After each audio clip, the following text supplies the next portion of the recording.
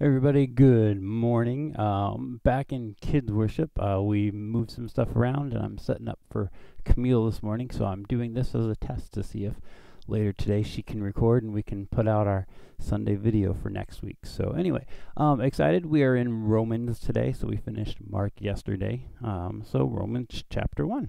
So Paul, a servant of Christ Jesus, called to be an apostle, set apart for the gospel of God, which he promised beforehand through his prophets in the Holy Scripture concerning his Son, who was descended from David according to the flesh, and was declared to be the Son of God in power according to the Spirit of holiness by his resurrection from the dead, Jesus Christ our Lord, through whom we have received grace and apostleship to bring about the obedience of faith for the sake of his name among all nations, including you who are called to belong to Jesus Christ.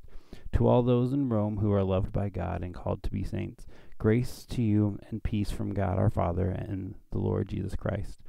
First, I thank my God through Jesus Christ for all of you, because your faith is proclaimed in all the world. For God is my witness, whom I serve with my spirit in the gospel of his Son, that without ceasing I mention you always in my prayers, asking that somehow by God's will I may now at last succeed in coming to you. For I long to see you, that I may impart to you some spiritual gift to strengthen you.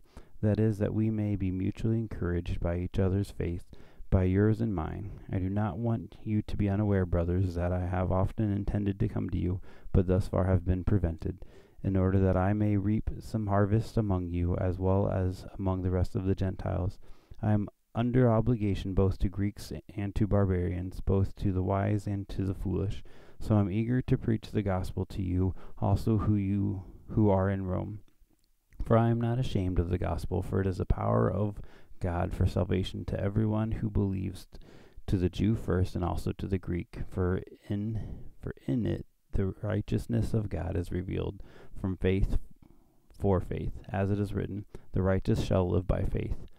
For the wrath of God is revealed from heaven against all ungodliness and unrighteousness of men, who by their unrighteousness suppress the truth. For what can be known about God is plain to them, because God has shown it to them. For his invisible attributes, namely his eternal power and divine nature, have been clearly perceived ever since the creation of the world, in the things that have been made, so they are without excuse. For although they knew God, they did not honor him as God or give thanks to him, but they became futile in their thinking, and their foolish hearts were darkened. Claiming to be wise, they became fools, and exchanged the glory of the immortal God for the image resembling mortal man, and birds and animals and creeping things. Therefore God gave them up in lust of their hearts, and impurity and dishonoring of their bodies among themselves, because they exchanged the truth about God for a lie, and worshipped and served the creature rather than the Creator, who is blessed forever. Amen. For this reason God gave them up to dishonorable passions, for their women exchanged natural relations for those that are contrary to nature, and the men likewise gave up natural relations with women, and were consumed with passion for one another, men committing shameless acts with men, and receiving in themselves the due penalty for their error. And since they did not see fit to acknowledge God, God gave them up to be debased, to a debased mind, to do what ought not to be done. They were filled with all manner of unrighteousness, evil, covetousness, malice.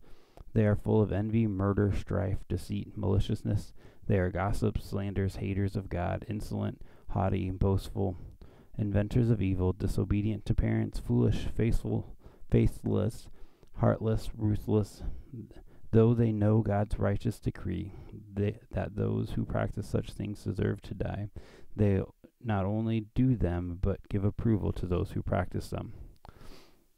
So first off, we got Paul here, writing to the Romans. He was sad he wasn't able to be with them. I can kind of imagine Paul. I've been a part of Union now for almost 3 years. But I still have a longing to go back to Camp Mishindo, right? I love my time there. I mean, I even have, the other places that I've been ministering to, like I have a desire to go back there, and to have actual plans to go back to somewhere and then have them fall short. Like I could imagine that, just like, oh, my heart, I want to see my friends. I want to see the people I care about, especially when you have that discipleship, how close of a bond that is. And so, just how he longs to go to Rome and just be with them. But, he's able to write a letter instead, which we all then get to benefit from, because if you just showed up and talked to them, no one had a tape recorder. So we get to learn from his letters for that. So that's a interesting part of of this, and I think that's part of a couple of the letters he writes.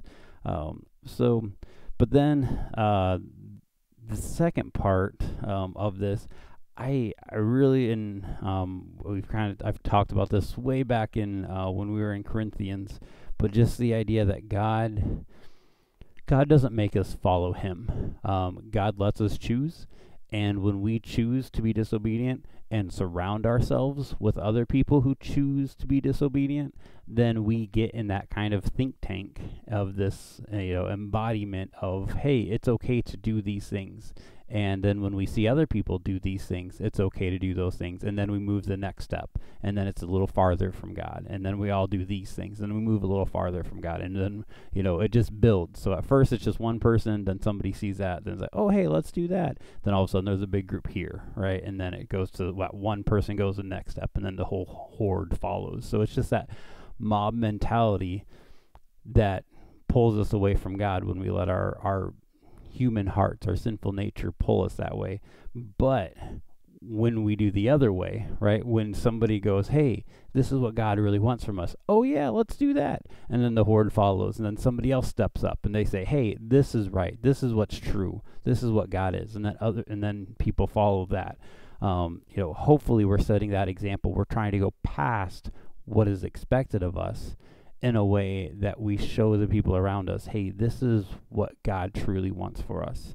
I think there's so much in our American culture, especially right now, that is not going very well, that we're somewhere in between, obviously, right? We're not completely over here where we don't know anything about God, but we also, as a nation, aren't completely living every moment for God. And I think the pendulum is kind of somewhere in the middle, and it's different for everybody, but I hope that we can see ourselves growing this way, and that's what we need to do. And it's not at least in my thought, it's not a, hey, everybody, let's all do this or else I'm not going to, but let's us make an example of ourselves, that we don't get caught up in these things, that we don't see since they did not see fit to acknowledge God gave them up to a debased mind that they what ought not to be done. And so that's going here. God's letting them choose this, but instead we choose what is right. Right, we seek those good things. We avoid those evil desires, all those things that are talked about here, plus so many other things. This isn't a exhaustive list of hey, these are bad sins, don't do these things. But everything else is But these are his examples that came to mind of things he thinks they're struggling with, things he thinks are things in there that we might be struggling with. And so we want to just continue to push forward in a way that we grow closer to God instead of letting these things pull us away from God. I love that thought, that idea, just completely. I mean, in my head, if you think about someone who's completely given themselves over to some sort of sin, to drugs or any of those types of things, they just let that become part of their life, and that is what they strive for. That is what controls them.